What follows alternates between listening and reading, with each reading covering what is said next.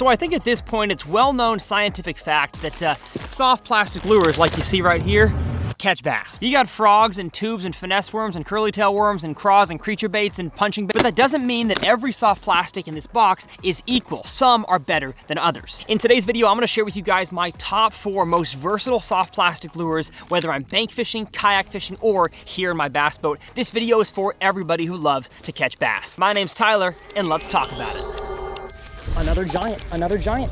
Look at that, y'all. I can't believe what I just caught. Yes! Well, how's it going, everybody, and welcome back to TRF. My goal here on this channel is to help you guys catch more fish and become better anglers, so if you're all about that, hit that subscribe button. Now, today's video is brought to you by Strike King Lure Company and the Strike King website. Strike King makes all the soft plastics we're gonna talk about in this video, but we're gonna talk about it from a broad category standpoint, not just these individual lures and colors. But I'm biased, I think Strike King's pretty great, and if you wanna use code TRF at StrikeKing.com, you can save yourself 10% on your order. What's not to love about that? The order in which I'm gonna talk about these soft plastics is going to be least versatile to most versatile, but of course, if it made the list at all, it's pretty dang versatile. Let's start with number 4, and that is the soft plastic swim bait. Now, the thing I love most about the versatility of the Rage Swimmer, any soft plastic swim bait, is going to be the amount of ways you can actually rig this thing. You can rig this thing Texas rig style, either weightless or on a belly weighted hook. You can thread this swim bait on a singular jig head like the Outcast Tackle GoldenEye swim bait head. And let me tell you, that is a smallmouth bass smasher.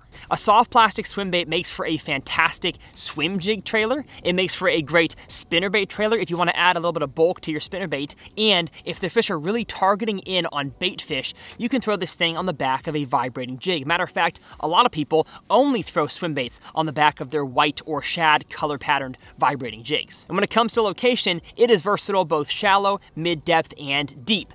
But I think it has one big downfall, in that it's not versatile really in a lot of water conditions. So dirty water, it is really hard for a swim bait, at least on its own, to attract fish. It doesn't give that much vibration. Even though it has a paddle tail, I can't imagine down in the water it's really that loud. And there are many times for me throughout the year, whether I'm on the bank or in the boat, that the fish just don't want to eat a moving bait. They want something sitting on the bottom, dragged across the rocks, the grass lines, and this thing just doesn't really, at least in my experience, fit well for a slower fishing application. It is a moving bait on its own that can also help add bulk and action to other moving baits. So that's the biggest downfall for me for the soft plastic swim bait, but it still made the list. It's pretty versatile. But let's move on to lure number 2 in the list of most versatile soft plastics, and that's going to be the soft plastic jerkbait. The soft plastic jerkbait, or also known as the Kleenex name, the Fluke, is a fantastic lure to catch bass no matter your situation, especially pond anglers, all year round. And that's honestly one of its biggest strengths, is that this thing works all 12 months of the year, at least for me where I live and fish around in the south. Some of my favorite seasons to throw this soft plastic are during the spawn and post-spawn, especially with bluegill, watermelon red, green pumpkin colors, when those fish are feeding on and protecting their nests from bluegills and shallow perch. I can't tell you one better lure than this one right here. For a lot of lakes around the country, summertime has schooling action, which means the bait fish get all balled up in the middle of the lake, the middle of the channel, and bass of all sizes will basically take advantage of that situation and will blow up on topwater, oftentimes in the middle of the lake. And a soft plastic jerkbait like the Strike King Caffeine Shad is one of the best ways to target those, especially weightless. In the fall, the bass start moving from deeper water where they are in the summer up to the banks, whether it's on a main lake bank, main lake point, or out in the back of a pocket. And even in the winter time, you can throw this thing for lethargic bass. My favorite pond technique in the winter, I guess favorite pond technique is going to be a drop shot, but my second favorite is one of these on a weightless Texas rig, extra slow, just letting this thing sink in deep water all the way to the bottom and giving it a slow twitch. You can catch bass all winter long doing that. And one more thing about versatility with this is that you can throw it in all water depths. I'd say shallow and mid-depth is better than deep usually, but if you want to throw it shallow, throw it on a weightless Texas rig style or a Tex Post style. If you want to get it a little bit deeper to a deeper grass line, or maybe you want to fish deeper docks, put a belly weighted hook on this thing just like you did the soft plastic swim bait. I love the way this thing falls, especially the Caffeine Shad, on a belly weighted hook. Now, the reason why this lure is not higher on the list is because there are 2 glaring downsides. The first is water clarity. Now, I would say This thing, because it darts back and forth a little bit better than a soft plastic swim bait does, I personally will throw it in a little bit darker, dingier water than I will a swim bait, at least by itself. Now, a swim bait can be rigged on the back of a vibrating jig or a spinnerbait, which of course is way better in dirty water than this thing by itself. But if we're gonna compare the swim bait and the soft plastic jerk bait by themselves, I will feel more comfortable jerking this thing around in dirtier water. But of course, clear water is definitely better. So that's a limitation of the soft plastic jerk bait. But the biggest downfall of this lure is the fact that you can't really rig it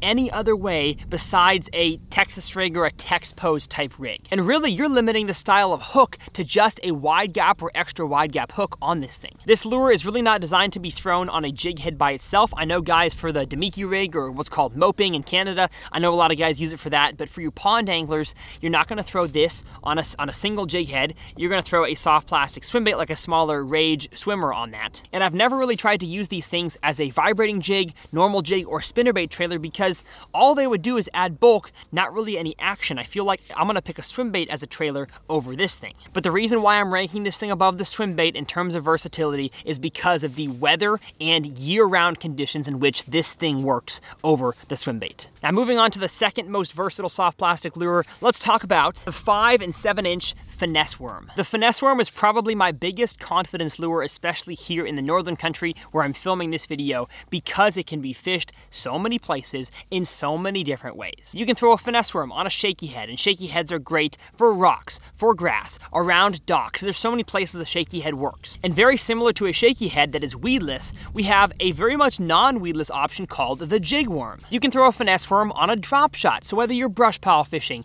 deep rock fishing, grass fishing, anywhere fishing, a drop shot works. You can put a straight shank hook or a small wide gap on a Finesse worm and even cast it around as a Texas rig. I can't say that I've done it a whole lot because I'd rather throw it as a shaky head or a jig worm, but you can do it. And staying in the same vein, you can throw it as a Carolina rig bait. It is fantastic on a sea rig out deep. This thing floats up in the air and slowly flutters back down, enticing a bass to eat it. And where can you throw a Finesse worm? You can throw it stinking anywhere. You can throw it in 1 foot of water, in 5 feet of water, or 75 feet of water. I think the deepest I've ever caught a bass on a Finesse worm on a drop shot was 110 feet of water. There's really nowhere a Finesse worm doesn't work. Now, for me personally, water clarity hasn't been a downfall for the Finesse worm because it comes in so many different colors, and you can place it next to cover and leave it there, especially on a shaky head, a drop shot, or a Carolina rig.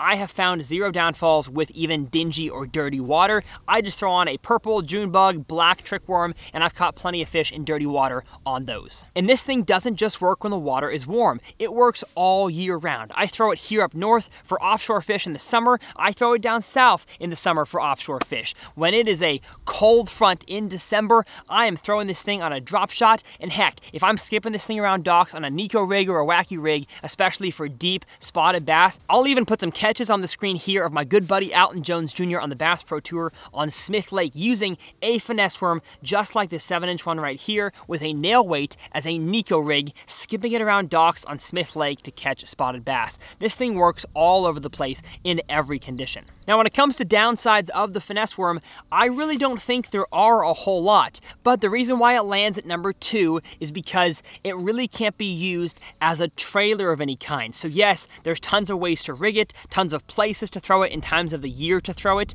but it doesn't fit as a trailer, which causes it to not be the most versatile soft plastic lure out there. So what is that? Let's get to number 1. The number 1 soft plastic lure in my tackle box, whether I'm on the bass boat or on the bank, and yes, I'm zooming into my face for dramatic effect, that lure is the soft plastic creature bait, and I think the best one is the Strike King Rage Craw. Me and this thing go way back. I caught fish in some videos on my channel almost 10 years ago on the Rage Craw. This thing has been in my boat ever since I got a bass boat. And this style craw right here lands as number 1 on my list because it has zero downsides. There is no reason to ever not throw this thing in all conditions, in all water clarities, as a jig trailer or by itself. This thing stinking works. You want to throw this thing as a trailer on a vibrating jig, great. Snip off the top portion, thread it on, and you're good to go. And you want to put this thing on a normal jig and skip it underneath docks or flip it in laydowns? Fantastic. Cut off 2 or 3 ribs, thread this thing on, and you have a perfect skipping surface right there. But jig trailers is not the only place this thing is good for. You can throw it by itself,